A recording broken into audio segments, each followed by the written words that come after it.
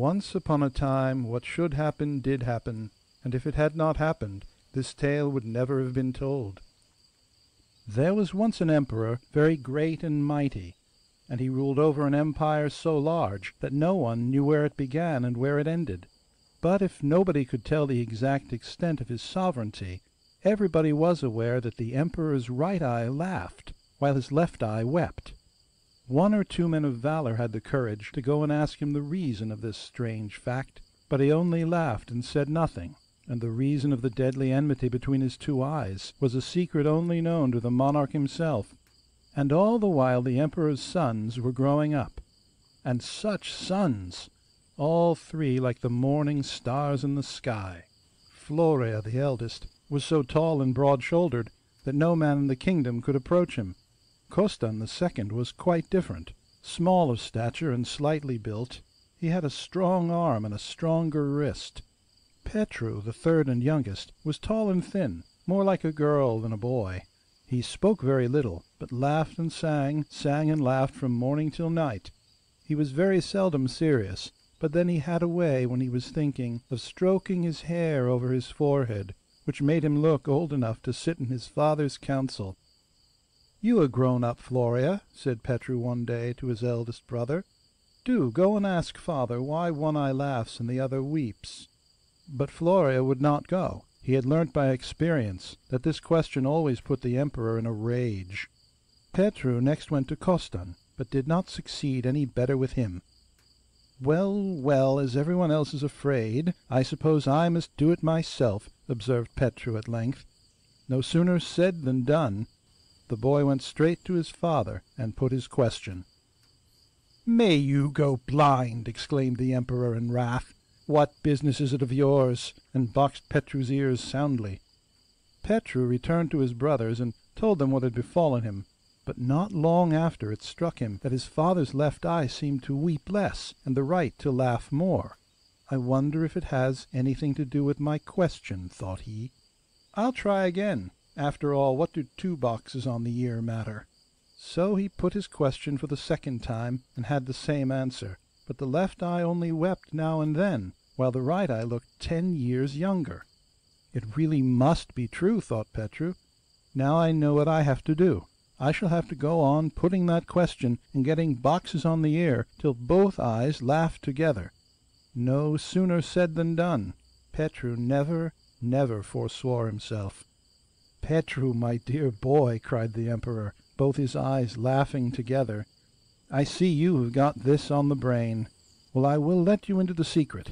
My right eye laughs when I look at my 3 sons, and see how strong and handsome you all are, and the other eye weeps, because I fear that after I die you will not be able to keep the empire together and to protect it from its enemies. But if you can bring me water from the spring of the Fairy of the Dawn to bathe my eyes, then they will laugh for evermore, for I shall know that my sons are brave enough to overcome any foe." Thus spoke the emperor, and Petru picked up his hat and went to find his brothers. The 3 young men took counsel together, and talked the subject well over, as brothers should do. And the end of it was that Florea, as the eldest, went to the stables, chose the best and handsomest horse they contained, saddled him, and took leave of the court. "I am starting at once," said he to his brothers, "and if after a year, a month, a week, and a day I have not returned with water from the spring of the Fairy of the Dawn, you, Costan, had better come after me." So saying, he disappeared round a corner of the palace. For 3 days and 3 nights he never drew rein. Like a spirit the horse flew over mountains and valleys till he came to the borders of the empire. Here was a deep, deep trench that girdled it the whole way round, and there was only a single bridge by which the trench could be crossed. Florea made instantly for the bridge, and there pulled up to look around him once more to take leave of his native land. Then he turned, but before him was standing a dragon. Oh, such a dragon! A dragon with 3 heads and 3 horrible faces, all with their mouths wide open, one jaw reaching up to heaven and the other to earth. At this awful sight Florea did not wait to give battle. He put spurs to his horse and dashed off. Where, he neither knew nor cared. The dragon heaved a sigh, and vanished without leaving a trace behind him. A week went by. Floria did not return home. 2 passed, and nothing was heard of him. After a month Costan began to haunt the stables and to look out a horse for himself. And the moment the year, the month, the week, and the day were over, Costan mounted his horse and took leave of his youngest brother. "If I fail, then you come," said he, and followed the path that Floria had taken. The dragon on the bridge was more fearful, and his 3 heads more terrible than before, and the young hero rode away still faster than his brother had done. Nothing more was heard either of him or Floria, and Petru remained alone. "I must go after my brothers," said Petru one day to his father. "Go then," said his father, "and may you have better luck than they." And he bade farewell to Petru, who rode straight to the borders of the kingdom. The dragon on the bridge was yet more dreadful than the one Floria and Costan had seen, for this one had 7 heads instead of only 3. Petru stopped for a moment when he caught sight of this terrible creature. Then he found his voice. "Get out of the way!" cried he. "Get out of the way!" he repeated again, as the dragon did not move. "Get out of the way!" And with this last summons he drew his sword and rushed upon him. In an instant the heavens seemed to darken round him, and he was surrounded by fire. Fire to right of him, fire to left of him, fire to front of him, fire to rear of him, nothing but fire whichever way he looked, for the dragon's 7 heads were vomiting flame. The horse neighed and reared at the horrible sight, and Petru could not use the sword he had in readiness. "Be quiet, this won't do," he said, dismounting hastily, but holding the bridle firmly in his left hand and grasping his sword in his right. But even so he got on no better, for he could see nothing but fire and smoke. "There is no help for it, I must go back and get a better horse," said he, and mounted again and rode homewards. At the gate of the palace his nurse, old Birscha, was waiting for him eagerly.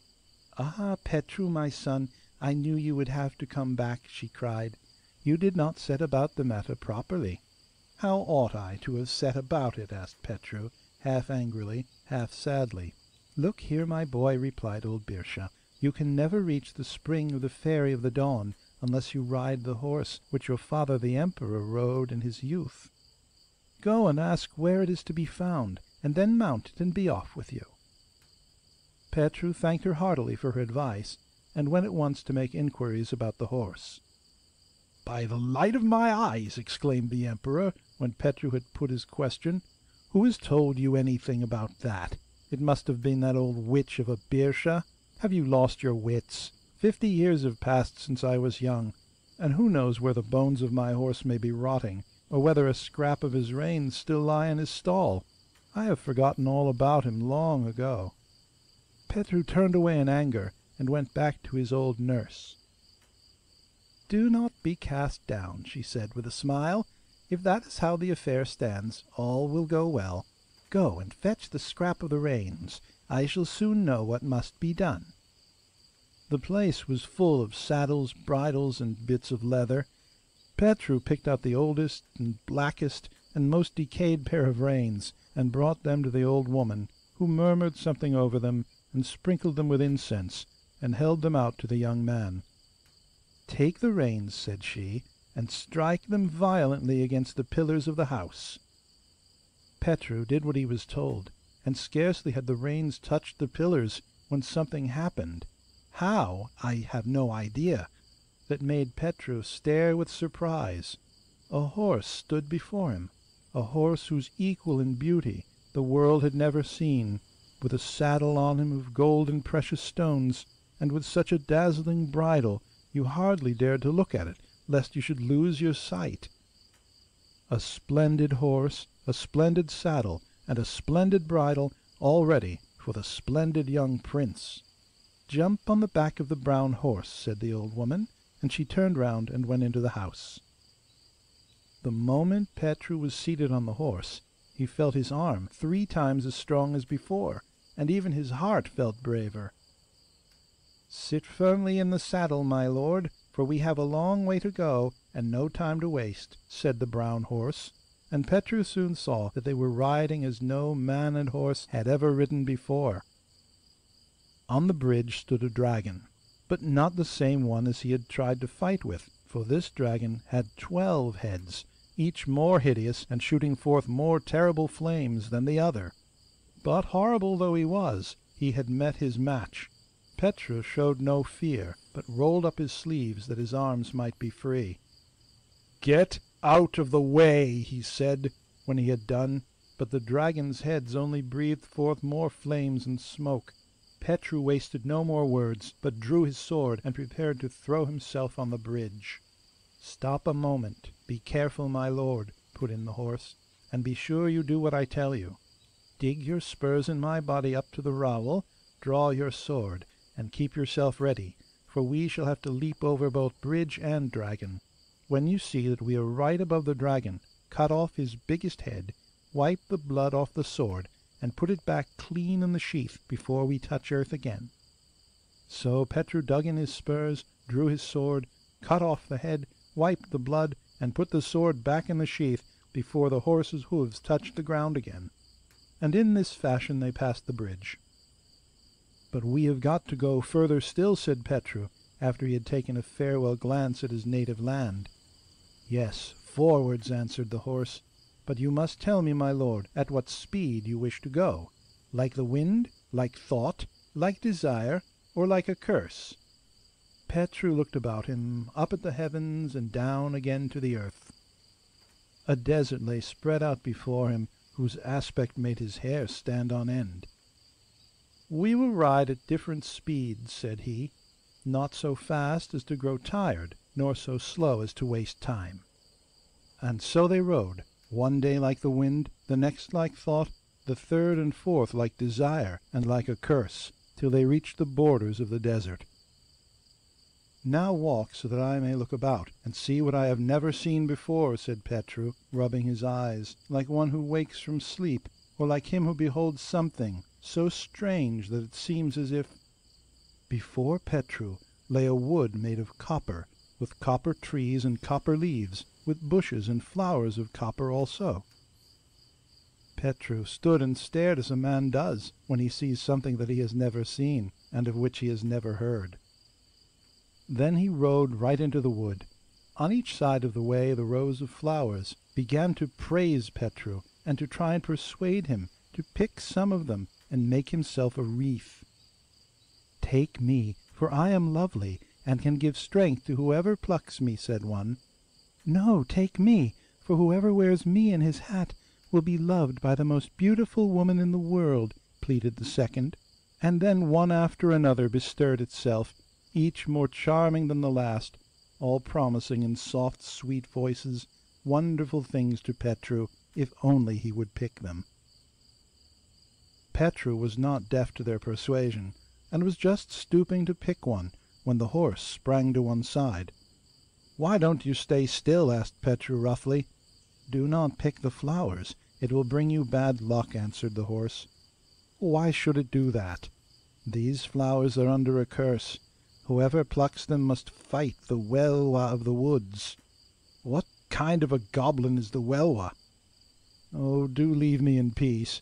But listen, look at the flowers as much as you like, but pick none," and the horse walked on slowly. Petru knew by experience that he would do well to attend to the horse's advice, so he made a great effort and tore his mind away from the flowers. But in vain. If a man is fated to be unlucky, unlucky he will be, whatever he may do. The flowers went on beseeching him, and his heart grew ever weaker and weaker. "What must come will come," said Petru at length. "At any rate I shall see the Welwa of the woods, what she is like, and which way I had best fight her. If she is ordained to be the cause of my death, well then it will be so, but if not, I shall conquer her, though she were 1,200 Welwas." And once more he stooped down to gather the flowers. "You have done very wrong," said the horse sadly, "but it can't be helped now. Get yourself ready for battle, for here is the Welwa." Hardly had he done speaking, scarcely had Petru twisted his wreath, when a soft breeze arose on all sides at once. Out of the breeze came a storm wind, and the storm wind swelled and swelled, till everything around was blotted out in darkness, and darkness covered them as with a thick cloak, while the earth swayed and shook under their feet. "Are you afraid?" asked the horse, shaking his mane. "Not yet," replied Petru stoutly, though cold shivers were running down his back. "What must come will come, whatever it is." "Don't be afraid," said the horse. "I will help you.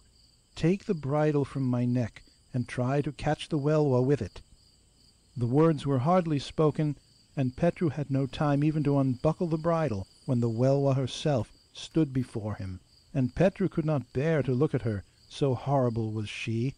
She had not exactly a head, yet neither was she without one. She did not fly through the air, but neither did she walk upon the earth. She had a mane like a horse, horns like a deer, a face like a bear, eyes like a polecat, while her body had something of each, and that was the Welwa. Petru planted himself firmly in his stirrups, and began to lay about him with his sword, but could feel nothing. A day and a night went by, and the fight was still undecided, but at last the Welwa began to pant for breath. "Let us wait a little and rest," gasped she. Petru stopped and lowered his sword. "You must not stop an instant," said the horse, and Petru gathered up all his strength and laid about him harder than ever. The Welwa gave a neigh like a horse and a howl like a wolf, and threw herself afresh on Petru. For another day and night the battle raged more furiously than before, and Petru grew so exhausted he could scarcely move his arm. "Let us wait a little and rest," cried the Welwa for the second time, "for I see you are as weary as I am." "You must not stop an instant," said the horse, and Petru went on fighting, though he barely had strength to move his arm. But the Welwa had ceased to throw herself upon him, and began to deliver her blows cautiously, as if she had no longer power to strike. And on the third day they were still fighting, but as the morning sky began to redden, Petru somehow managed, how I cannot tell, to throw the bridle over the head of the tired Welwa. In a moment from the Welwa sprang a horse, the most beautiful horse in the world. "Sweet be your life, for you have delivered me from my enchantment," said he, and began to rub his nose against his brother's. And he told Petru all his story, and how he had been bewitched for many years. So Petru tied the Welwa to his own horse and rode on. Where did he ride? That I cannot tell you, but he rode on fast till he got out of the copper wood. "Stay still and let me look about, and see what I never have seen before," said Petru again to his horse, for in front of him stretched a forest that was far more wonderful, as it was made of glistening trees and shining flowers. It was the Silver Wood. As before, the flowers began to beg the young man to gather them. "Do not pluck them," warned the Welwa, trotting beside him, "for my brother is 7 times stronger than I." But though Petru knew by experience what this meant, it was no use, and after a moment's hesitation he began to gather the flowers and to twist himself a wreath. Then the storm wind howled louder, the earth trembled more violently, and the night grew darker than the first time, and the Welwa of the Silver Wood came rushing on, with 7 times the speed of the other. For 3 days and 3 nights they fought, but at last Petru cast the bridle over the head of the second Welwa. "Sweet be your life, for you have delivered me from enchantment," said the second Welwa, and they all journeyed on as before. But soon they came to a gold wood, more lovely far than the other two, and again Petru's companions pleaded with him to ride through it quickly, and to leave the flowers alone. But Petru turned a deaf ear to all they said, and before he had woven his golden crown he felt that something terrible, that he could not see, was coming near him right out of the earth. He drew his sword and made himself ready for the fight. "I will die," cried he, "or he shall have my bridle over his head." He had hardly said the words when a thick fog wrapped itself around him, and so thick was it that he could not see his own hand, or hear the sound of his voice. For a day and a night he fought with his sword, without ever once seeing his enemy. Then suddenly the fog began to lighten. By dawn of the second day it had vanished altogether, and the sun shone brightly in the heavens. It seemed to Petru that he had been born again, and the Welwa, she had vanished. "You had better take breath now you can, for the fight will have to begin all over again," said the horse. "What was it?" asked Petru. "It was the Welwa," replied the horse, "changed into a fog. Listen, she is coming." And Petru had hardly drawn a long breath when he felt something approaching from the side, though what he could not tell. A river, yet not a river, for it seemed not to flow over the earth, but to go where it liked, and to leave no trace of its passage. "Woe be to me!" cried Petru, frightened at last. "Beware, and never stand still," called the brown horse, and more he could not say, for the water was choking him. The battle began anew. For a day and a night Petru fought on, without knowing at whom or what he struck. At dawn on the second he felt that both his feet were lame. "Now I am done for," thought he, and his blows fell thicker and harder in his desperation. And the sun came out and the water disappeared, without his knowing how or when. "Take breath," said the horse, "for you have no time to lose. The Welwa will return in a moment." Petru made no reply, only wondered how, exhausted as he was, he should ever be able to carry on the fight. But he settled himself in his saddle, grasped his sword, and waited. And then something came to him. What? I cannot tell you. Perhaps in his dreams a man may see a creature which has what it has not got, and has not got what it has. At least that was what the Welwa seemed like to Petru. She flew with her feet and walked with her wings. Her head was in her back, and her tail was on top of her body. Her eyes were in her neck, and her neck in her forehead, and how to describe her further I do not know. Petru felt for a moment as if he was wrapped in a garment of fear. Then he shook himself and took heart, and fought as he had never yet fought before. As the day wore on his strength began to fail, and when darkness fell he could hardly keep his eyes open. By midnight he knew he was no longer on his horse, but standing on the ground, though he could not have told how he got there. When the grey light of morning came, he was past standing on his feet, but fought now upon his knees. "Make one more struggle, it is nearly over now," said the horse, seeing that Petru's strength was waning fast. Petru wiped the sweat from his brow with his gauntlet, and with a desperate effort rose to his feet. "Strike the Welwa on the mouth with the bridle," said the horse, and Petru did it. The Welwa uttered a neigh so loud that Petru thought he would be deaf for life, and then, though she too was nearly spent, flung herself upon her enemy. But Petru was on the watch, and threw the bridle over her head as she rushed on, so that when the day broke there were 3 horses trotting beside him. "May your wife be the most beautiful of women," said the Welwa, "for you have delivered me from my enchantment." So the 4 horses galloped fast, and by nightfall they were at the borders of the golden forest. Then Petru began to think of the crowns that he wore, and what they had cost him. "After all, what do I want with so many? I will keep the best," he said to himself, and taking off first the copper crown and then the silver, he threw them away. "Stay!" cried the horse. "Do not throw them away. Perhaps we shall find them of use. Get down and pick them up." So Petru got down and picked them up, and they all went on. In the evening, when the sun is getting low and all the midges are beginning to bite, Peter saw a wide heath stretching before him. At the same instant the horse stood still of itself. "What is the matter?" asked Petru. "I am afraid that something evil will happen to us," answered the horse. "But why should it?" "We are going to enter the kingdom of the goddess Mittwoch, and the further we ride into it, the colder we shall get. But all along the road there are huge fires, and I dread lest you should stop and warm yourself at them." "And why should I not warm myself?" "Something fearful will happen to you if you do," replied the horse sadly. "Well, forward!" cried Petru lightly, "and if I have to bear cold, I must bear it." With every step they went into the kingdom of Mittwoch. The air grew colder and more icy, till even the marrow in their bones was frozen. But Petru was no coward. The fight he had gone through had strengthened his powers of endurance, and he stood the test bravely.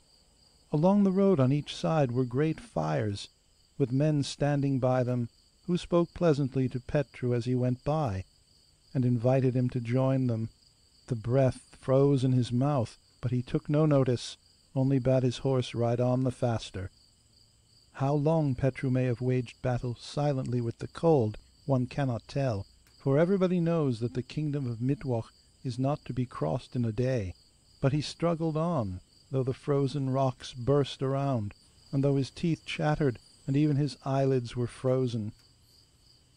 At length they reached the dwelling of Mittwoch herself, and jumping from his horse, Petru threw the reins over his horse's neck and entered the hut. "Good day, little mother," said he. "Very well, thank you, my frozen friend." Petru laughed and waited for her to speak. "You have borne yourself bravely," went on the goddess, tapping him on the shoulder. "Now you shall have your reward," and she opened an iron chest, out of which she took a little box. "Look," said she, "this little box has been lying here for ages, waiting for the man who could win his way through the Ice Kingdom. Take it and treasure it, for some day it may help you. If you open it, it will tell you anything you want, and give you news of your fatherland." Petru thanked her gratefully for her gift, mounted his horse, and rode away. When he was some distance from the hut, he opened the casket. "What are your commands?" asked a voice inside. "Give me news of my father," he replied, rather nervously. "He is sitting in council with his nobles," answered the casket. "Is he well?" "Not particularly, for he is furiously angry." "What has angered him?" "Your brothers Costan and Floria," replied the casket. "It seems to me they are trying to rule him and the kingdom as well, and the old man says they are not fit to do it." "Push on, good horse, for we have no time to lose," cried Petru. Then he shut up the box and put it in his pocket. They rushed on as fast as ghosts, as whirlwinds, as vampires when they hunt at midnight, and how long they rode no man can tell, for the way is far. "Stop, I have some advice to give you," said the horse at last. "What is it?" asked Petru. "You have known what it is to suffer cold. You will have to endure heat, such as you have never dreamed of. Be as brave now as you were then. Let no one tempt you to try to cool yourself, or evil will befall you." "Forwards," answered Petru. "Do not worry yourself. If I have escaped without being frozen, there is no chance of my melting." "Why not? This is a heat that will melt the marrow in your bones, a heat that is only to be felt in the kingdom of the goddess of thunder." And it was hot. The very iron of the horse's shoes began to melt.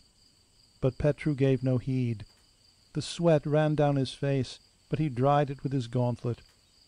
What heat could be he never knew before, and on the way, not a stone's throw from the road, lay the most delicious valleys, full of shady trees and bubbling streams. When Petru looked at them his heart burned within him, and his mouth grew parched. And standing among the flowers were lovely maidens, who called to him with soft voices, till he had to shut his eyes against their spells. "Come, my hero, come and rest. The heat will kill you," said they. Petru shook his head and said nothing, for he had lost the power of speech. Long he rode in this awful state, how long none can tell. Suddenly the heat seemed to become less, and in the distance he saw a little hut on a hill. This was the dwelling of the goddess of thunder, and when he drew rein at her door, the goddess herself came out to meet him. She welcomed him and kindly invited him in, and bade him tell her all his adventures.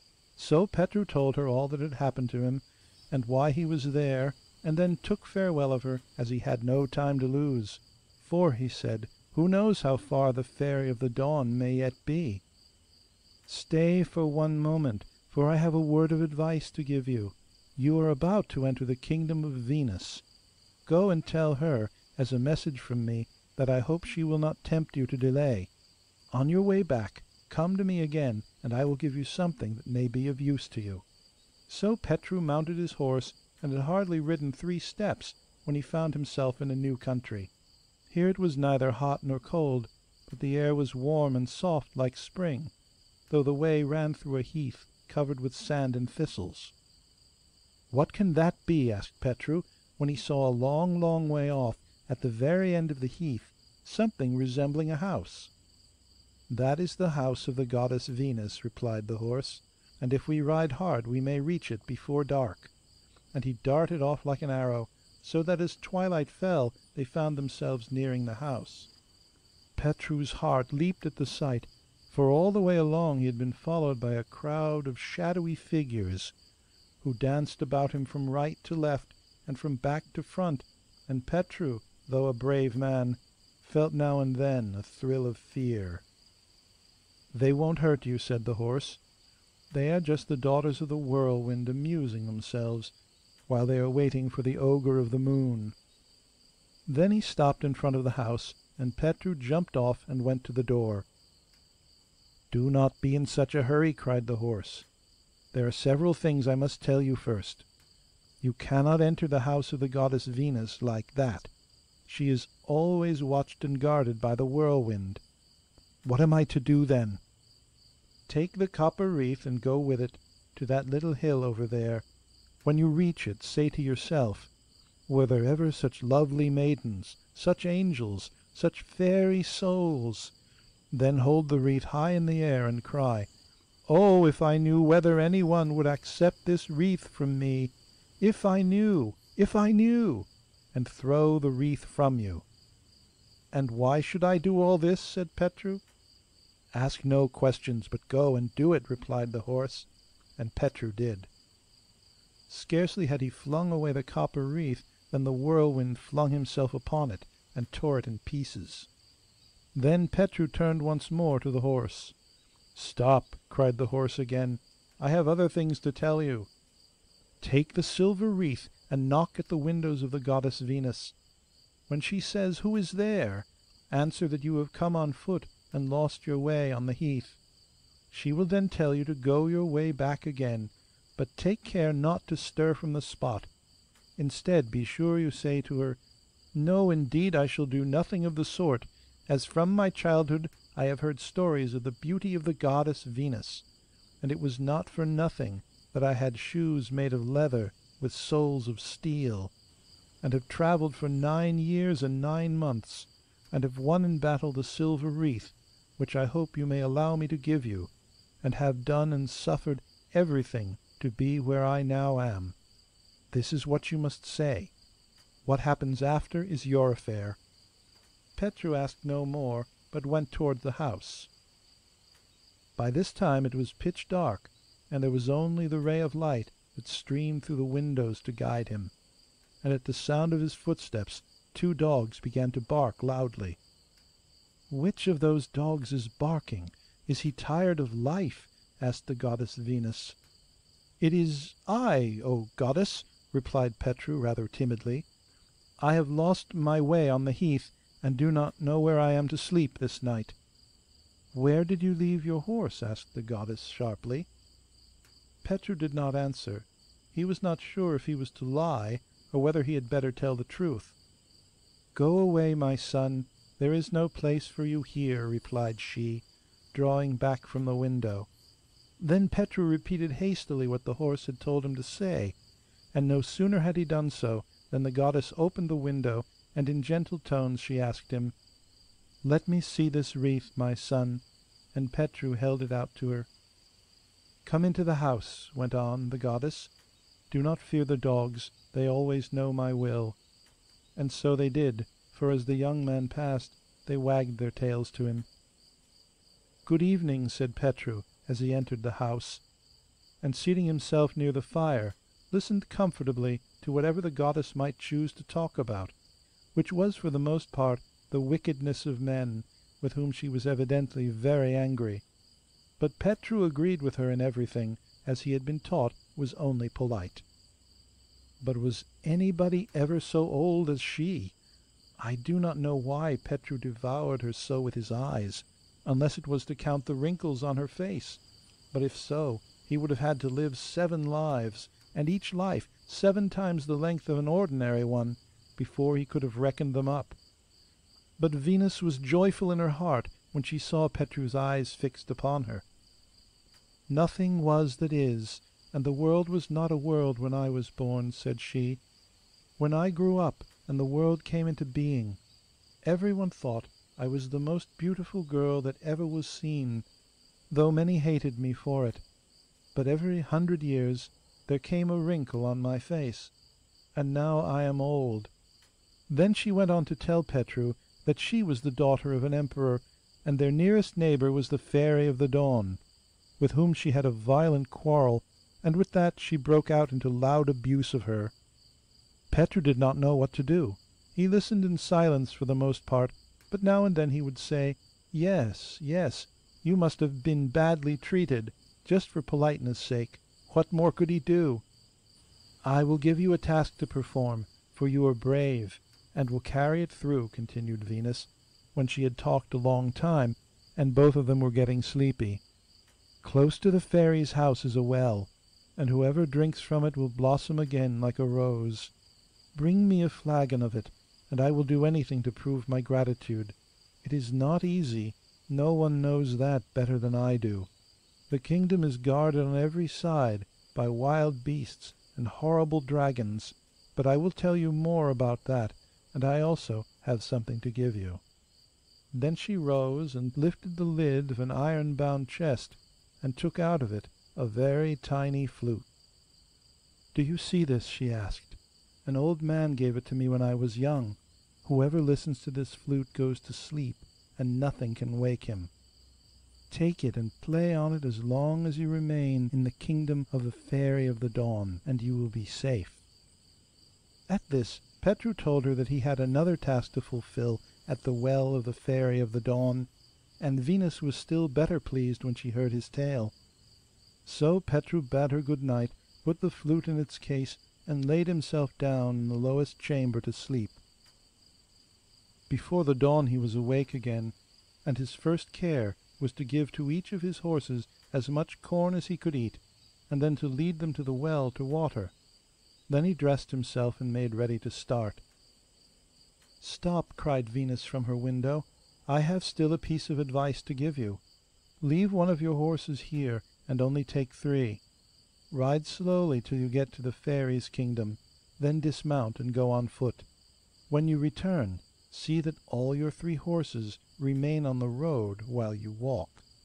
But above all, beware never to look the Fairy of the Dawn in the face, for she has eyes that will bewitch you, and glances that will befool you. She is hideous, more hideous than anything you can imagine, with owl's eyes, foxy face, and cat's claws. Do you hear? Do you hear? Be sure you never look at her." Petru thanked her, and managed to get off at last. Far, far away, where the heavens touch the earth, where the stars kiss the flowers, a soft red light was seen, such as the sky sometimes has in spring, only lovelier, more wonderful. That light was behind the palace of the Fairy of the Dawn, and it took Petru 2 days and nights through flowery meadows to reach it. And besides, it was neither hot nor cold, bright nor dark, but something of them all, and Petru did not find the way a step too long. After some time, Petru saw something white rise up out of the red of the sky, and when he drew nearer he saw it was a castle, and so splendid that his eyes were dazzled when they looked at it. He did not know there was such a beautiful castle in the world. But no time was to be lost, so he shook himself, jumped down from his horse, and leaving him on the dewy grass, began to play on his flute as he walked along. He had hardly gone many steps when he stumbled over a huge giant, who had been lulled to sleep by the music. This was one of the guards of the castle. As he lay there on his back, he seemed so big that in spite of Petru's haste he stopped to measure him. The further went Petru, the more strange and terrible were the sights he saw: lions, tigers, dragons with 7 heads, all stretched out in the sun, fast asleep. It is needless to say what the dragons were like, for nowadays everyone knows, and dragons are not things to joke about. Petru ran through them like the wind. Was it haste or fear that spurred him on? At last he came to a river, but let nobody think for a moment that this river was like other rivers. Instead of water there flowed milk, and the bottom was of precious stones and pearls, instead of sand and pebbles. And it ran neither fast nor slow, but both fast and slow together. And the river flowed round the castle, and on its banks slept lions with iron teeth and claws. And beyond were gardens such as only the Fairy of the Dawn can have, and on the flowers slept a fairy. All this saw Petru from the other side. But how was he to get over? To be sure there was a bridge, but even if it had not been guarded by sleeping lions, it was plainly not meant for man to walk on. Who could tell what it was made of? It looked like soft little woolly clouds. So he stood thinking what was to be done, for get across he must.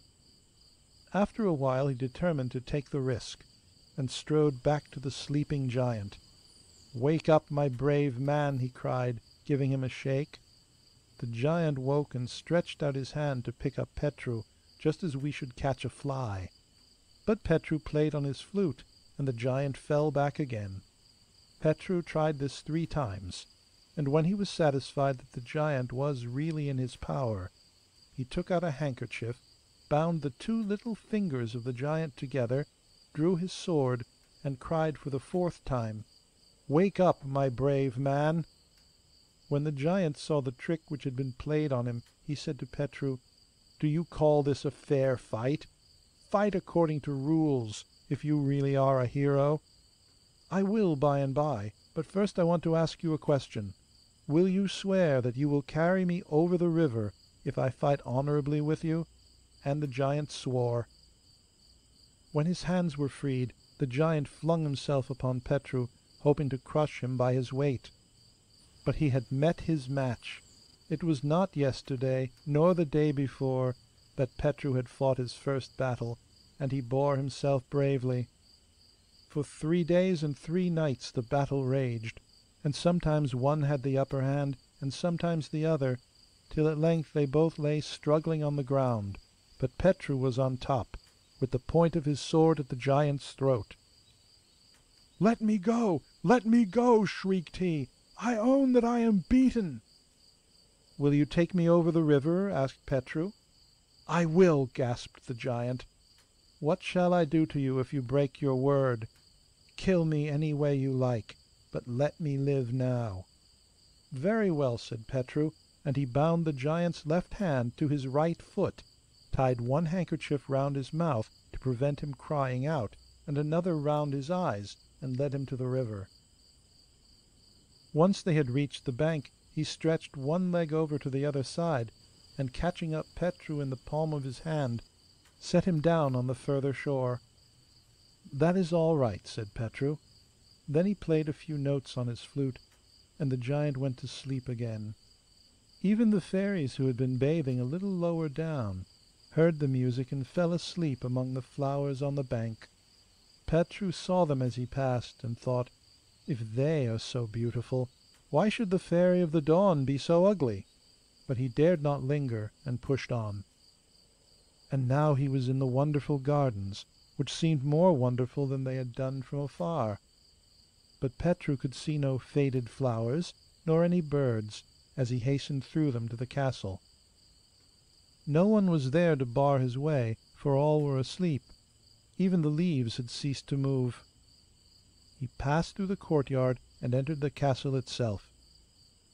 What he beheld there need not be told, for all the world knows that the palace of the Fairy of the Dawn is no ordinary place.